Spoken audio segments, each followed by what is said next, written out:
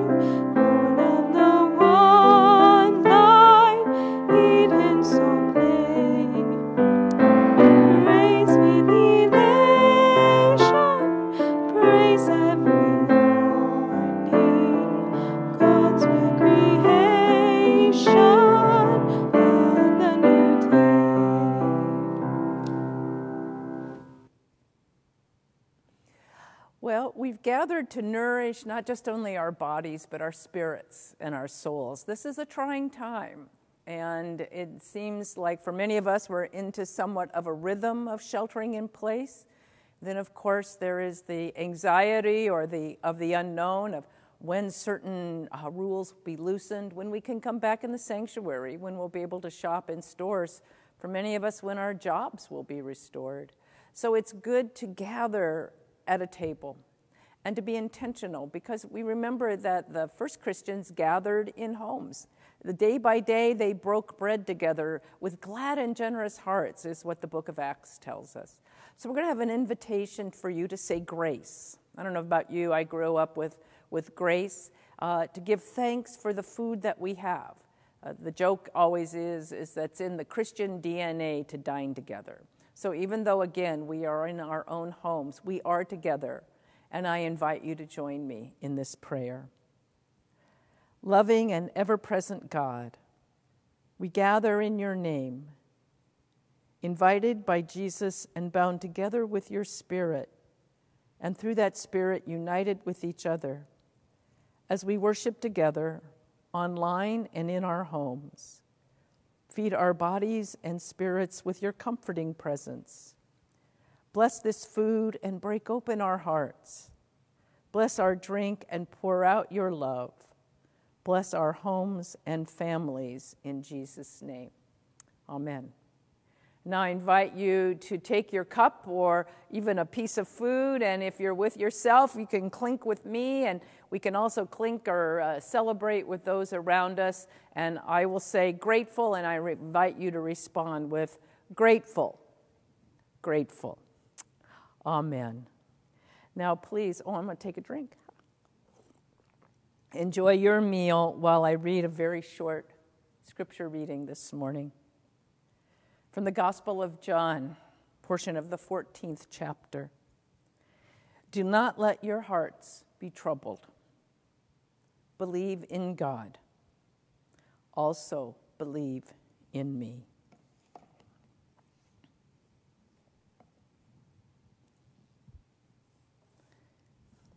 Our worship for this Easter season has focused on the theme of the heart of the matter.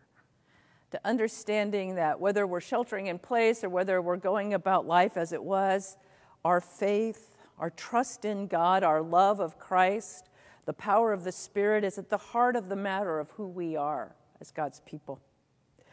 As I was preparing this sermon, a memory came back to me of when I was the associate pastor at Wesley United Methodist Church in Fresno many years ago.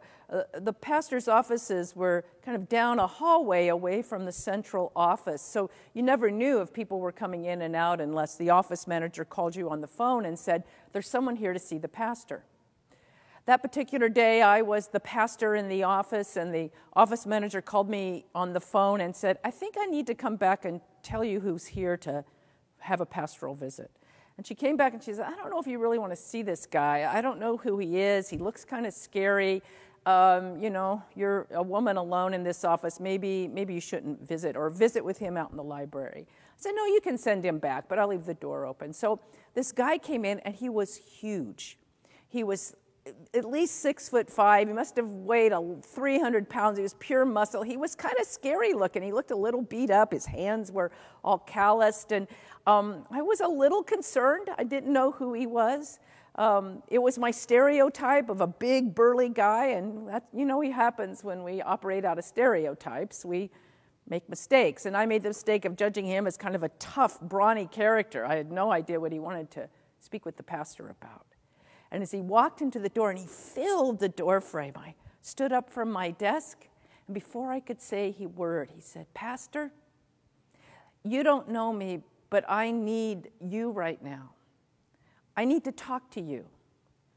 I need to hear words of support and comfort. I need the comfort of God right now." So much for what I had been thinking. And the man and I sat down and had words of comfort and time together. I remembered that encounter because this last week I had a conversation with several congregation members, and one person in particular whose mother had been in the hospital. She talked about, for a non-COVID-19 illness, she talked about how hard it was to be working, to have her children at home, her spouse at home, and not able to go and visit her mother. She said this was the hardest part. not worrying about how her mom was going to be. She knew her mom would be able to be treated and eventually released from the hospital, but that I couldn't go visit my mom. In her time of need, I couldn't put my arms around my mother and support and comfort her. I couldn't hold her hand. And she said that with tears. That's how those first disciples felt, I think, when they were dealing with the reality that Jesus was no longer physically with them. Their world had been turned upside down. Yes, they had the experiences of the resurrected Lord, but it was not the same. They were disconcerting. They were uncertain. They were afraid. They were grateful for the living Christ, and they could feel their lives moving. But I suspect what they really wanted was Him right there with Him. They wanted to be comforted. They wanted to be held. They wanted to be able to touch a hand, much like that woman whose mother was in the hospital, or the man who appeared in my office door. So in the 14th chapter of John, we have this amazingly beautiful passage. It's a long passage, and I only read a portion of it for you. But it's a beautiful passage about how God comforts us. Do not let your hearts be troubled. Believe in me. Believe in me. Jesus is offering to his disciples words of comfort and grace and love and hope. On this Mother's Day, I would like to think that Jesus is showing a kind of love as a loving mother might offer.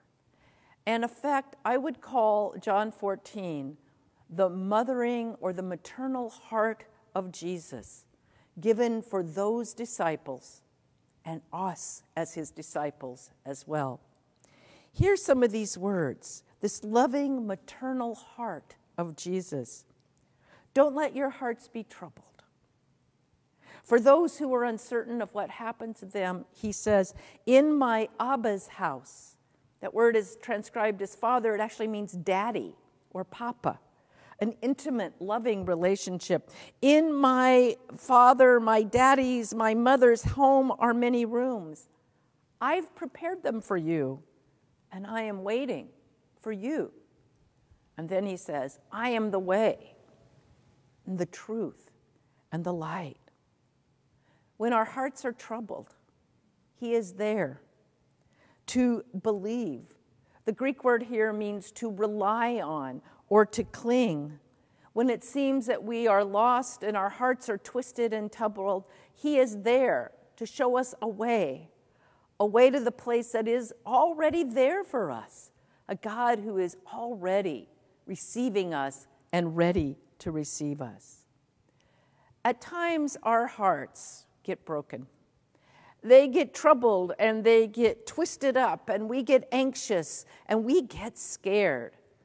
That can happen at any time, but I think right now it's a particularly acute time for this.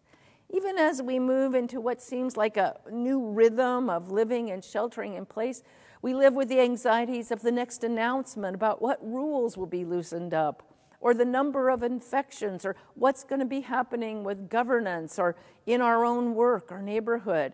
It's easy to have our hearts get twisted about. And we are met by the eternal and maternal heart of Jesus, who offers us an alternative to anxious, twisting hearts. Maybe it's time for us who follow Jesus, who love God, to lean on, to lean into that loving, maternal heart of Jesus. And I'd like to suggest a way, which is a spiritual practice. Believe it or not, a spiritual practice to add to this time. In addition to learning to baking bread or going gardening, maybe a spiritual practice might help. That when you feel your heart troubled, when you feel yourself twisting about with anxiety and fear, to take a moment aside, to sit down, to take that deep breath in and out, and to hear the words of Christ, do not let your hearts be troubled. Believe in me. It's in these passages that the Gospel of John says, I will send to you the Holy Spirit, the Comforter, in some words, the Advocate, to take the spiritual practice of breathing in that Spirit and allowing us to penetrate and to just be in our hearts and to take that moment to put aside the anxiety and to allow the maternal, ever-loving heart of Christ to enter into your heart. Last week, I heard from my colleague, Betty Pageant, who sends wonderful emails to me that inspire me. She was describing what she had done this day, and this is what she wrote. She said, "I'm just picked artichokes from our garden that are cooking with our lemons and garlic. This morning, as I was cleaning out some beds of summer vegetables, I pulled out wildflowers that had planted themselves and took a moment to deadhead some of the other flowers. She said, I remembered something I learned from having amazing elders who had shared their last days with me.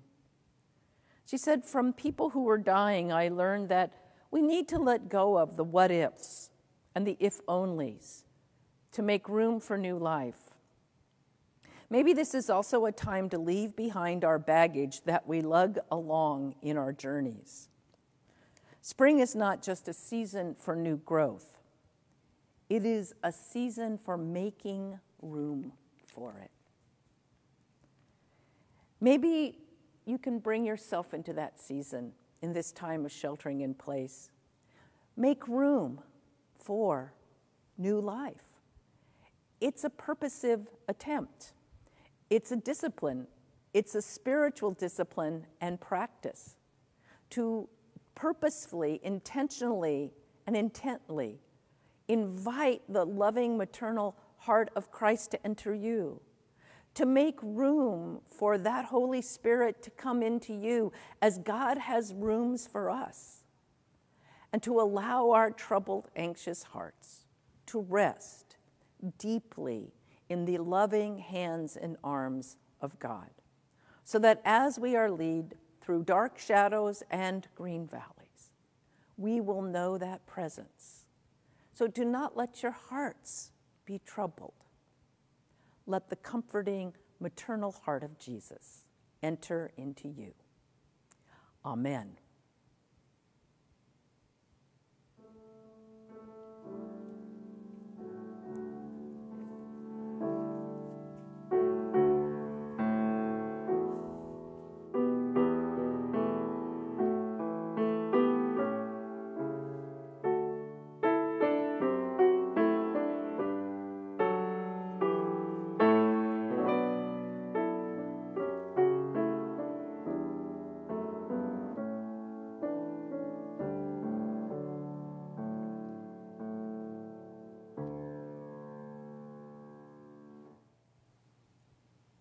Let us come into a time of prayer.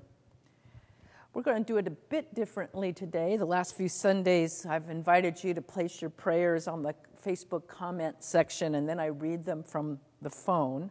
And I invite you to go ahead and do that, and we will individually pray for those prayers you have lifted up. But today I'd like to lead you in a guided prayer, a small meditation. So I invite you to, if you can, put your phones down and let us focus on praying together. Let us pray. This is not an easy time. Some of us are home with loved ones, and others of us live with ourselves. And all of us are cut off from people we love. It's difficult in this moment not to be near some of the people we love, and we're probably worried about. So I invite you in your home to lift up the name of people you wish were right with you at your table today. As we name them, they are present with us in our hearts. Name those people before you.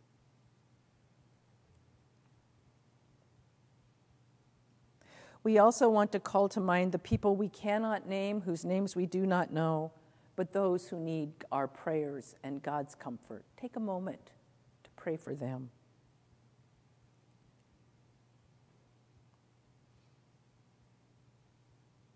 Let us also pray for those who have lost loved ones, those who are sick and recovering, for those who are caring for loved ones who are ill at home, for those who are caring for persons in medical care, for those who are separated from loved ones, for those who are feeling alone and isolated, for those who are helping and are very tired, for those who are struggling to find friends, food, and comfort, for those who are afraid. And let us pray for all people infected and infected by and with the COVID-19 virus. Let us pray for medical professionals and care providers and first responders. Let us pray for those who continue to work in public employment and in stores and who are interacting with people daily. And let us pray for our neighbors and our communities. And because it is Mother's Day, let us pray for mothers. Take in a breath as the Spirit is our Amen. We know that God sends out our prayers and the Spirit, and the breath of God is blowing from within us outward as a spirit of compassion and presence. Let us take a deep breath in and out. And then I invite you to join in the Lord's Prayer and pray it saying, Our Father and Mother, who art in heaven, hallowed be thy name. Thy kingdom come, thy will be done, on earth as it is in heaven. Give us this day our daily bread, and forgive us our trespasses, as we forgive those who trespass against us. And lead us not into temptation, but deliver us from evil. For thine is the kingdom, and the power, and the glory forever. Amen. Now I'm going to invite you to pass the peace. You're even welcome to stand in your home if you wish. You can text it to people. You can put it in the comments section. If you're with others, you can say to them, the peace of Christ be with you, and respond back, and with you. Let us take a moment to pass the peace. Did I miss the offering? I have unanswered prayers. I have trouble I wish wasn't there. And I have asked 1,000 ways that you would take my pain away.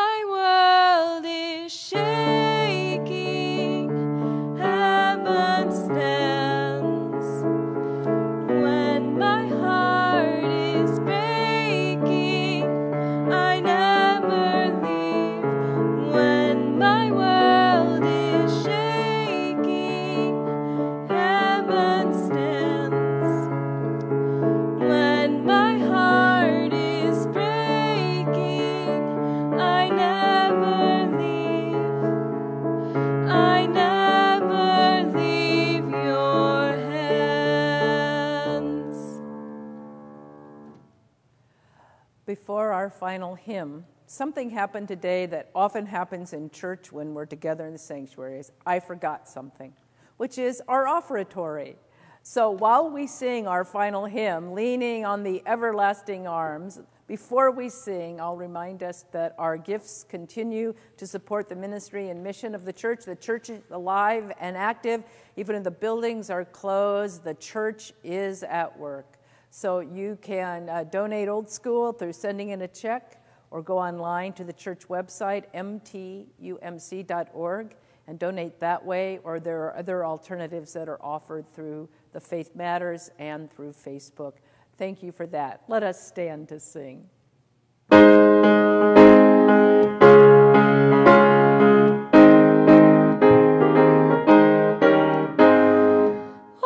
a fellowship, what a joy divine, leaning on the everlasting arms.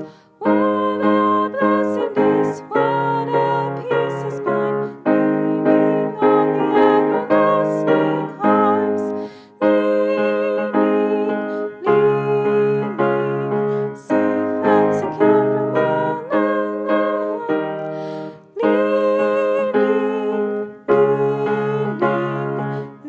Leaning on the everlasting arms. What have I to dread? What have I to fear? Leaning on the everlasting arms. I have blessed peace with my Lord so near. Leaning on the everlasting arms. Leaning, safe and secure from all alarms. Leaning on the everlasting arms. As our worship draws to a close, we're invited to remember our theme scripture, which is from the book of Acts in the 2nd chapter. And those early Christians met in their homes, they fellowshiped together, they ate bread, and they did that with glad and generous hearts.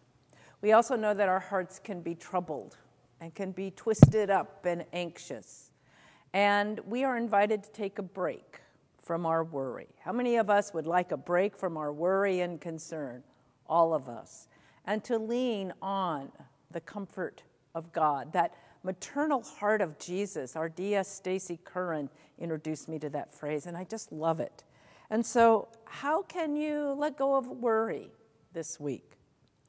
What have you witnessed this week that you feel an ongoing, steady love for? Or if you can't think of something from the week, what's a memory that helps you feel settled, that settles your heart? Something that I use is called a God box. This is one that is made. It says, "Life is fragile, handle with prayer." It's a little old Altoid box. It's got a little fancy top.